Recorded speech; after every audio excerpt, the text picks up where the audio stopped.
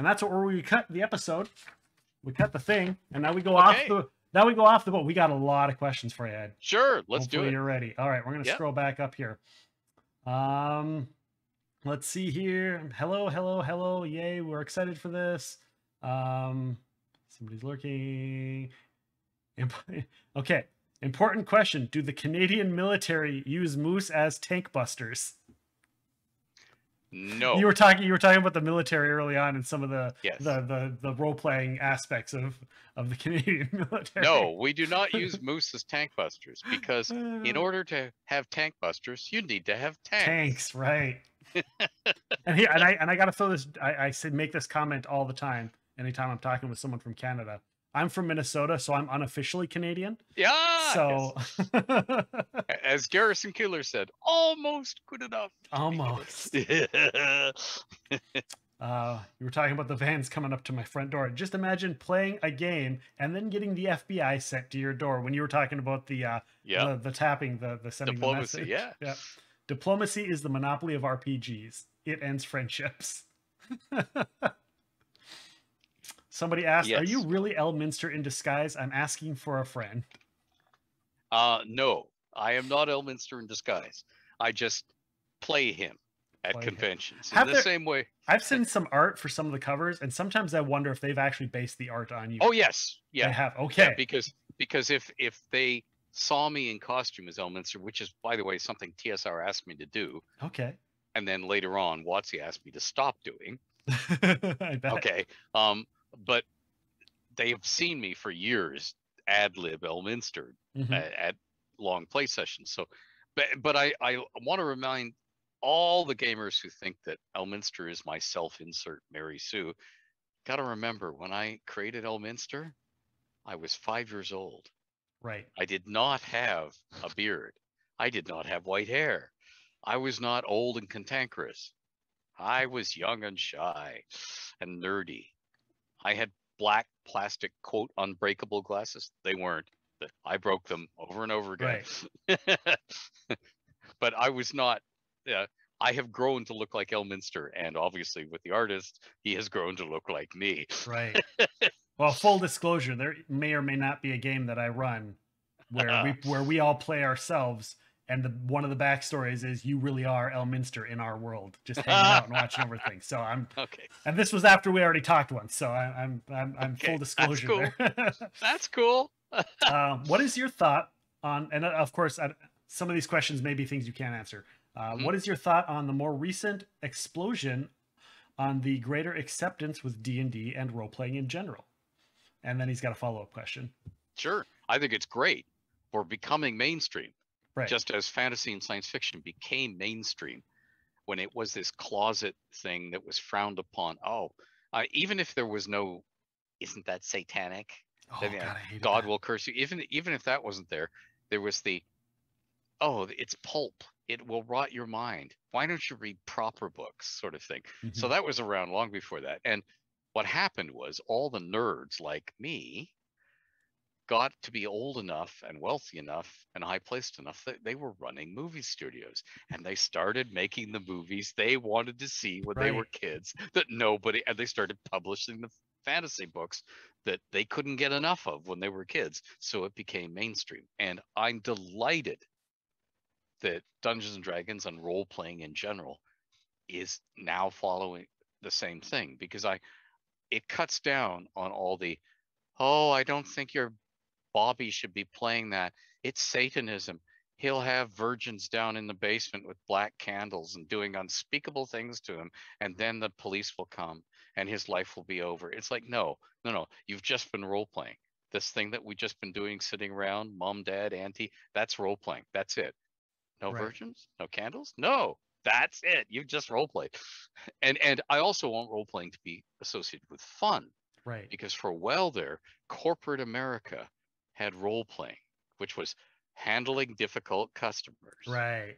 The exit interview, how to get rid of a problem employee. Right. And of course, there were endless little videos made by po-faced idiots, unless they were John Cleese and Dr. Buckman.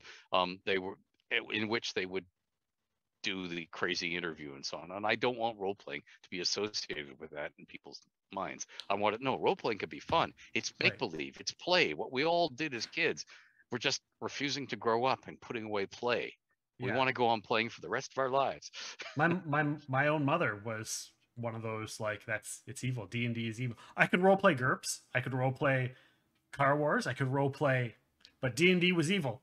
And she didn't D&D was evil. understand the separation until years. We would sneak the D&D books in, and we'd be like, no, we're playing this other system. We're not playing D&D. All right, what's my THACO?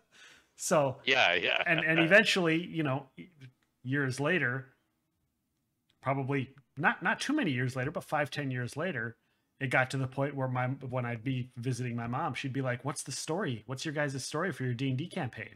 I'm really curious what's going on in the thing. It's like the evolution of it's evil to that point where it's not evil, and it's storytelling, and it's, math building skills, and Yeah. it's social interaction skills, and it's all of those things. It was just fantastic to see evolve like that. And I'm sure that that's, kind of what this question was doing. His follow-up question was, what do you see being the next big thing in the role-playing universe? I don't have a crystal ball. Right. I know the old saying, magic users have crystal balls, but um, but I know that virtual reality, the goggles that make the world seem to come alive around you, is going to be bigger than it is now, Right. and now the question will be, how can that be managed in a safe manner so we don't get the old people running around in society doing dangerous things because they're seeing it as opposed to walking into traffic because they're texting. Right. Yeah. There's we already had a game beloved in my teenage years called Assassin or Killer that was played at all conventions with a water pistol and a photograph. Everybody who was playing got a photograph of somebody who was their target. If they saw them at the convention, they with the water pistol, and they had to stop that game and ban it completely because somewhere in the United States, a young kid made a firing motion with his water pistol, and a security guard saw the movement, turned, and blew him away with a real gun. Oh, So that ruined it for everybody. yeah. That's sad. But I mean, that's the thing they have to avoid if they do virtual reality goggles. Right. That that danger of somebody hurting themselves or hurting other people because they Right. forget that they're in their bedroom or in traffic or in a public park or whatever. I mean, there was just been problems with Pokemon Go, with Right. people wandering around public areas or trying to get into a cage with a lion at a zoo because there's a Pokemon in there. Right. You know, Somebody mentioned you shouldn't eat books. It's not good fiber. I think you might have said something about consuming books, consuming a lot of books. yes. Uh, Well, do you have a I favorite? beg to differ. Do you have Books a keep you favorite regular. noir era novel? I don't have favorites. Okay. One of the ones I like is a crossover novel that preceded Jim Butcher and preceded Glenn Cook. Michael J. Reeves wrote Dark World Detective, and it's Sam Spade but in a world of fantasy and with monsters and stuff. Okay. And it's just fun. Awesome. Oh my God, I love that you had maiden aunts. Yes, I had maiden aunts. My Aunt Clara went through 2 world wars and a depression on a dirt poor farm, and then worked at Hudson's department store in Detroit, where she altered people's hats to fit the customer's head. You put it on a steam mold, you changed it, actually tailed it to them. Then they decided what decoration they wanted, the ribbon and the feather or whatever. They decided that, and then you sent them on their way. And she raised us all, and it was quite amazing going to a supermarket with a 70-year-old lady with a widow's hump in full furs, full makeup, full perfume, jewelry all over her, and she's hobbling along, and I'm there to push the buggy. And she looks at the butcher's counter. She doesn't like any of the meat. And she just marches behind the counter and into the cold room, and with the meat cutter going, "Lady, you can't come in." And he looks at me like I'm supposed to stop her. Right. I'm like 8 years old, and I just looked at her and went, and she goes into the back room, and he's going, "Lady, you can't be in here." And she's in the cold room with full sides of beef hanging there. And she says, "That one, I'll have that one. Take it down." And he's saying, "But lady," and she says, "Take it down. You guys don't know how to butcher right." And of course, here's the problem. English people, German people, and Scottish people butcher completely differently. Right. And then modern American guys who worked in slaughterhouses with rotary saws, they butcher differently yet again, because they're not using cleavers, they're running it through a saw, so they're going to do it differently. And she wanted a whole side out, and then she picks up the cleaver again, not something that's supposed to be done, so he goes away to get the manager, and she's jointing this whole side of beef the way she wants it. And she says, "Now, where's your brown paper to wrap it up in?" That's hilarious. Oh my Because gosh. Well, you see, she went through the wars. You did everything yourself. Right. You didn't, wow. No, she knew at her age, all bent over, she couldn't carry a whole side of beef. She that's what you were there for. To the floor. Yeah. Well, yeah, exactly. I couldn't either. So that's what she wanted the meat cutter. Well, carry it for me, because I can't. Right. And it's sort of like, wow. And this is how we went through life. She was in perfume and furs. She wore furs all over, and she got dressed up to go out. And you walked everywhere. Taxis were for the hospital, and that was about it. Wow. Because taxis cost money. Right. And she went through the Depression. Right. So you walked everywhere. Right. This person says, "I loved Columbo." Yep. This one's for me. They said, "You're underestimating your..." Yeah. Just one more thing. Oh yes. Or if you're a Princess Bride fan, right? As you wish. As you wish. That's I am a Princess Bride fan. I'm also a wrestling fan, so Andre the Giant made that yes. for me. And of course, Andre the Giant had a bad back. Yeah. He couldn't carry anybody. Right. Yeah, they had to keep the princess on wires for the carrying scene. Yeah. Somebody says they think I am underestimating how old our viewership is. I think that's in reference to when I said nobody knows who Columbo is these days. Yeah. Somebody asked they're sorry that they're late. Sorry. You too can purchase an Underwood 8 from Etsy from between $240 to $750. Really? I think they're commenting on your comment about the price ranges back in the day to what they are now. Yeah. Wow. This person came in. They said, I read Dragon and Dungeon quite a bit. Awesome way to counter the metagame.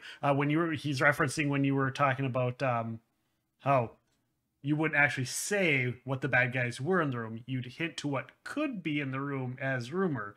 And they're saying that that's an awesome way to counter the metagaming that people do these days. Yeah. Yeah.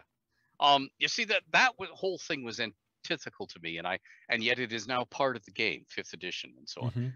Mm-hmm. I want my character build to be like this. How can I get more spells? How can I? And it's like, no, that's min-maxing. Stop it. Right.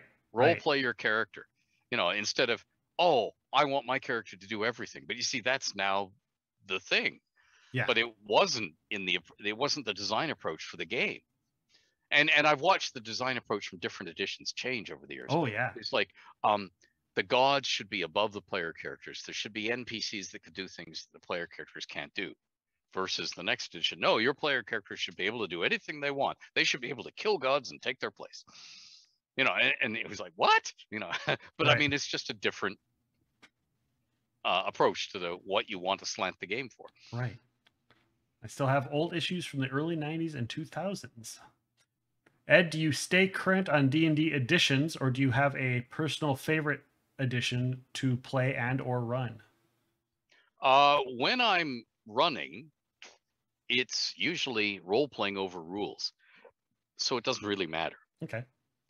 When I'm running with my old original group, it's 2nd edition because we never moved because they vote on anything. And what they voted was, we're going to use 1st edition, but we can use 2nd edition bards as well as 1st edition bards. So they're basically playing AD&D with a few cherry-picked things from second edition. If I'm running right now, it's usually fifth edition, just because most of the younger gamers, that's what they're used That's to. what they're used to. Yeah. Yeah. And I've designed for every edition of the D&D game. I'm not comfortable in fourth because I didn't design for it long enough. But other than that, I don't care.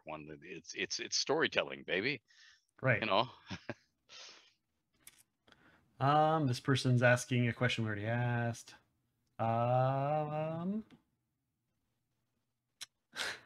We were talking about when you were giving tips on building a world or a campaign setting. This person says, "What about playing 4 or 5 hours just designing a vault?" And I know what this person's referencing because they're in a game I run.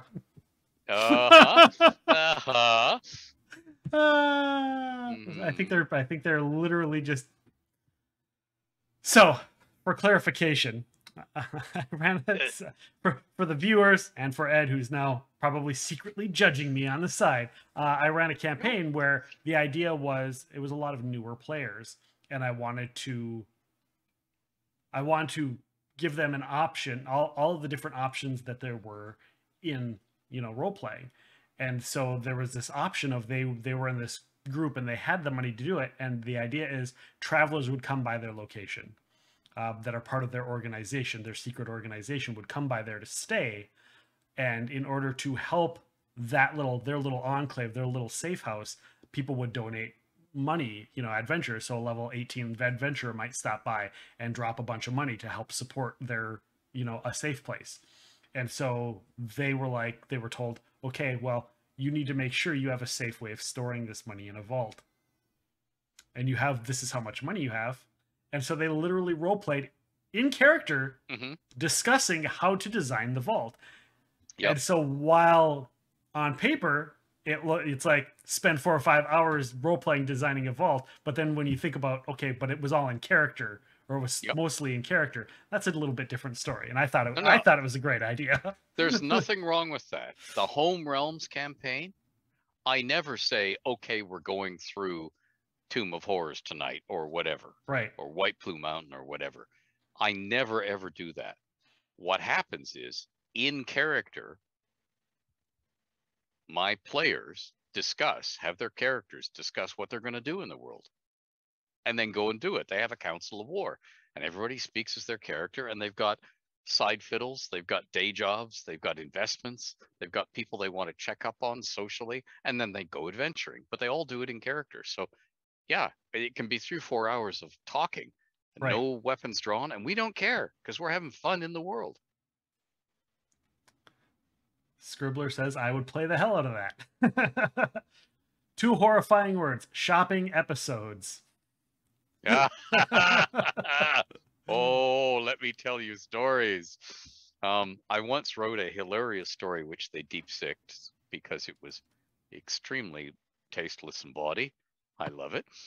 In which a party of D&D adventurers from the realms go shopping in a modern supermarket. Modern of the 1960s. So rotisserie chicken. Yeah. A real butcher behind the counter. A produce manager with about 5 assistants, all wearing green aprons, who are fiddling with the produce throughout the day. As people buy, they're restacking and putting stuff in pyramids and so on. And these adventurers are going spearing things on their weapons and putting them in the cart. And one of they encounter a kid having a meltdown, full temper tantrum, banging his fists on the floor, and his mother is despairing and says, "Oh, I can't take you here. What am I going to do with you?" And the fighter just reaches down and picks the kid up by the hair, dumps him in the buggy, says, "We'll take care of him for you." Nice. They're going to sell him into slavery, Wow. Wow.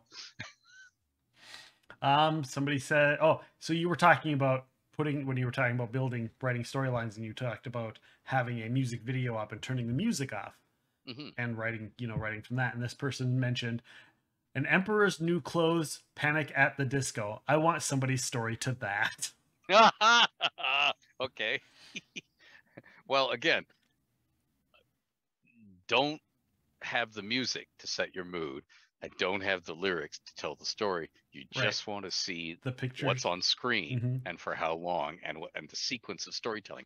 What's the minimum you can do to tell a story? Because you're going to add stuff on top of that. You're just trying to get the skeleton, the plot skeleton. Rockheim says, did you at the time wish to be more than just freelance when you were working with TSR and WotC, or do you prefer not being on their staff? Oh, it's not a case of preference. I was offered jobs about 5 times by TSR, and usually by Jim Ward, because he was creative director at that point. And I turned them down every time because I worked in a really crappy public library, really crappy pay. The work was lovely. I love it. And I'm still working in public libraries today because I love the work. But the library work has always been underpaid. You know, it's a female-dominated profession until this thing called pay equity came along. Everybody was paid less.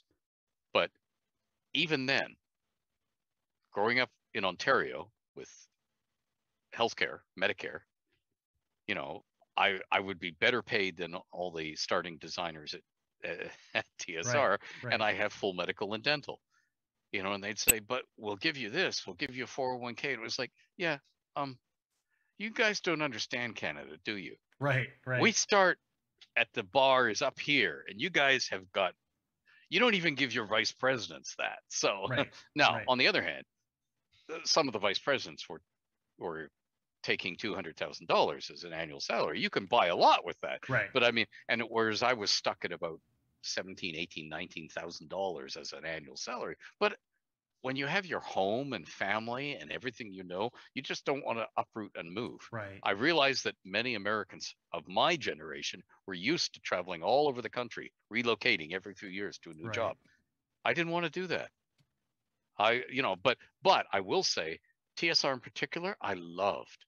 It was like a family more than a business. Now, sometimes it was like a dysfunctional family, but I loved it. I loved going there, and I would go there once a year at Gen Con time, purely for tax reasons. I had to be out of the country for a full week plus a day because you couldn't count the day you crossed the border. So just for how much I could bring back through customs, and I was going to Gen Con and buying games, so $25 wouldn't cut it, you know. Besides, the Canadian customs guys had this trick. They'd say, so where'd you go? And you tell them. So did you gas up the car? Oh yeah. Oh, there's your $25. You have to pay duty on everything in the car, because you spend it on your gas. It was like, oh. But if you stayed away for more than a week, it was like $200 or $240 or something. So you could buy a few games that you couldn't find at home. Anyway, so I would go to TSR and hang out before Gen Con, work Gen Con for them, not for pay, and then go afterwards and hang out. And it was great fun, and I loved it. I would have loved to have been there if I could somehow relocate TSR to my backyard. I would have done it in a shot. Yeah. So I don't mind not being a staffer, because particularly in TSR days, I was the father confessor for everybody at TSR. So they'd phone me at the public library and bitch about whatever had happened in the office. And then I would go, and I'd put down the phone, and then it would ring again. It would be the other part of the feud, the other side. And I have to pretend I hadn't heard the first one. And I'm sure in some cases they were testing me to make sure, is this guy going to keep his mouth shut? And I did, because I never wanted that pipeline to shut off. So yeah, a lot of people at TSR became my friends. And it happened the same way with Wizards, but Wizards was changing constantly because as Hasbro bought it, they were downsizing it.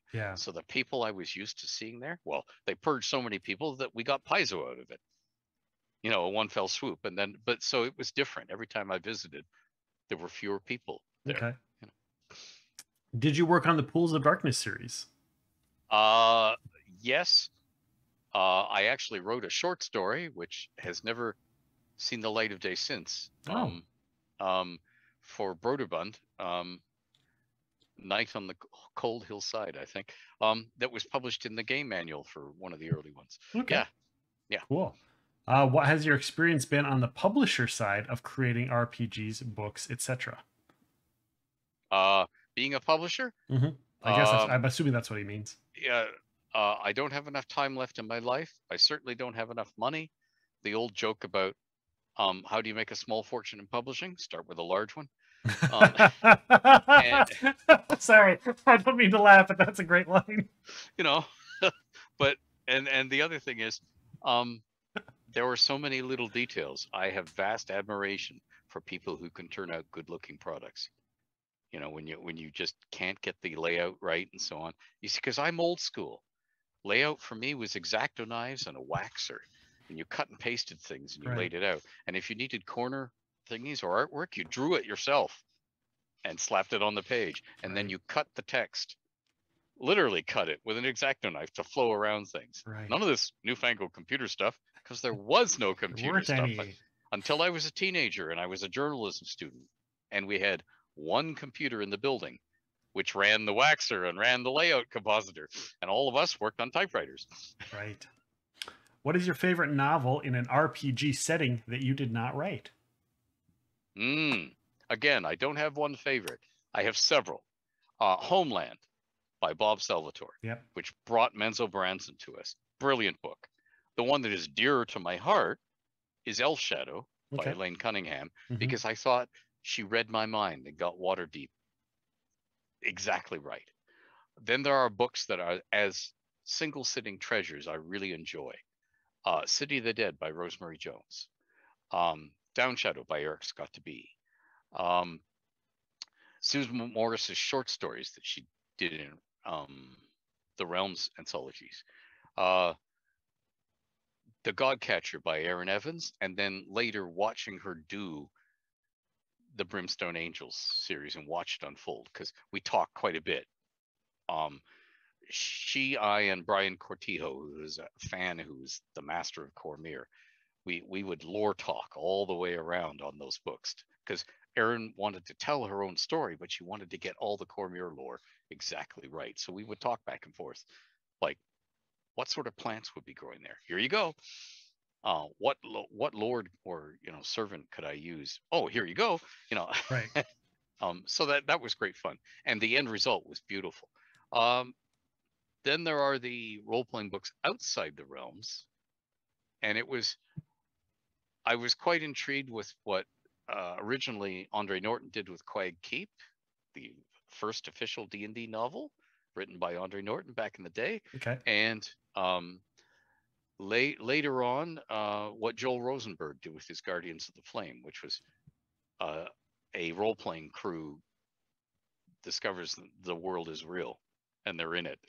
And it was, and there were various other people, Dave Bischoff and others did, and there was a children's author of great fame called Dala Vipkar, who did the Warlock of the Night, and Warlock of the Night is a fantasy novel, but it's based on a chess game being played.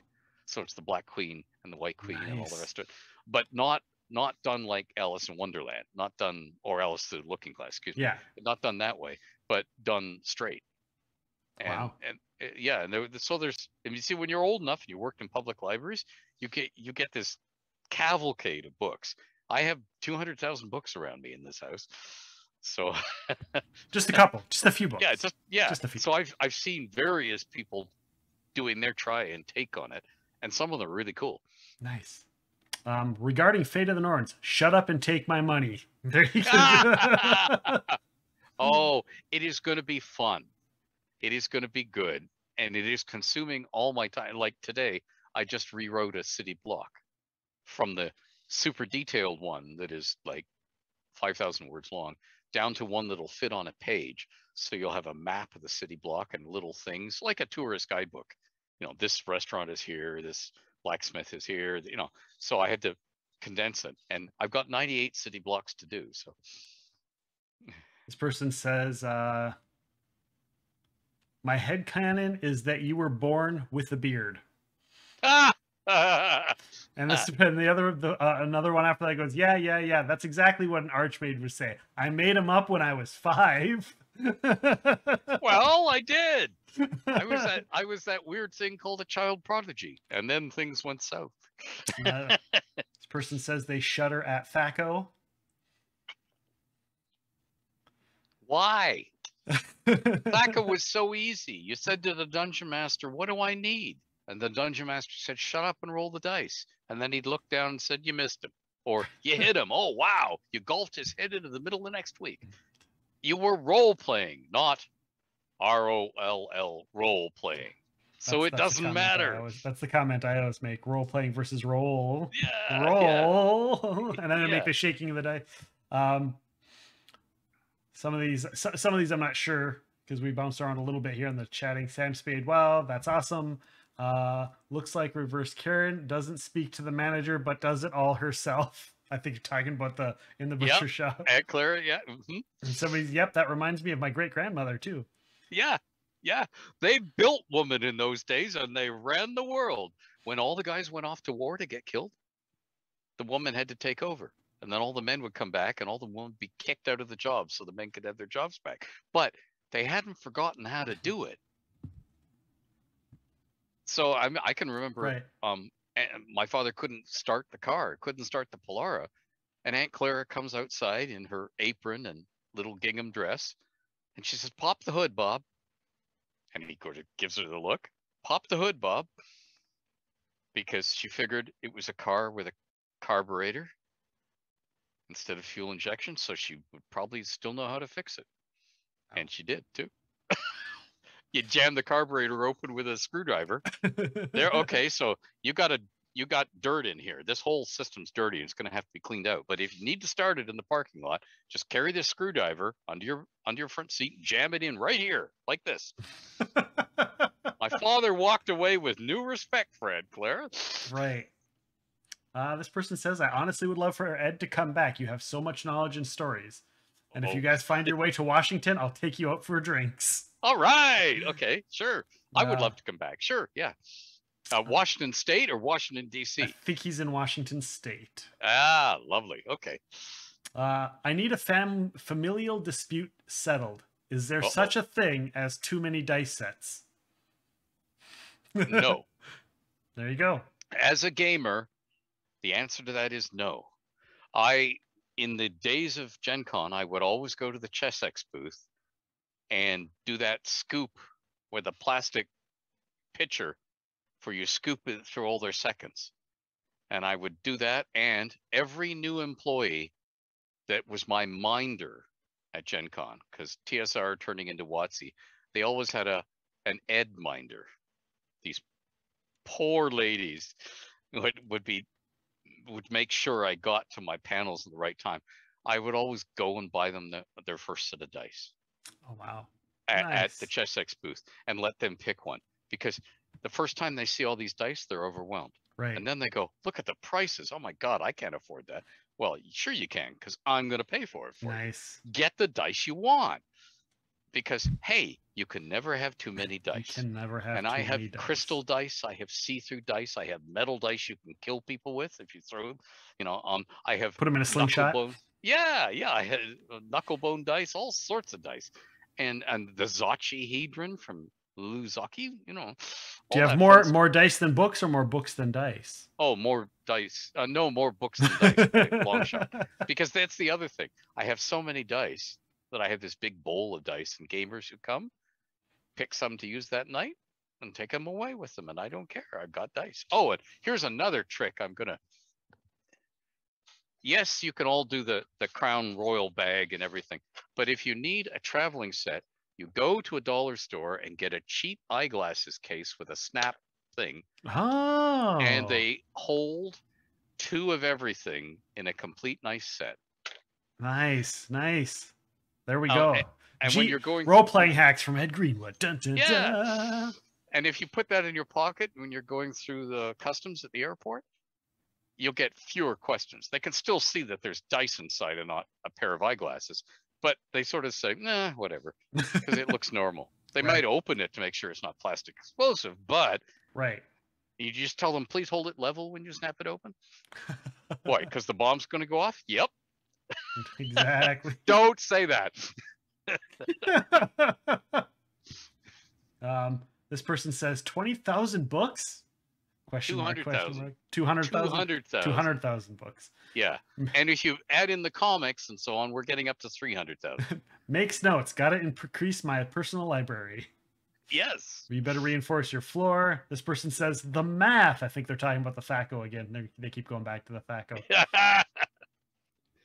There is a whole section of the feminine mystique about how women had to step back after the 40s, but never forgot. Yep. Good That's right. Oh, yeah.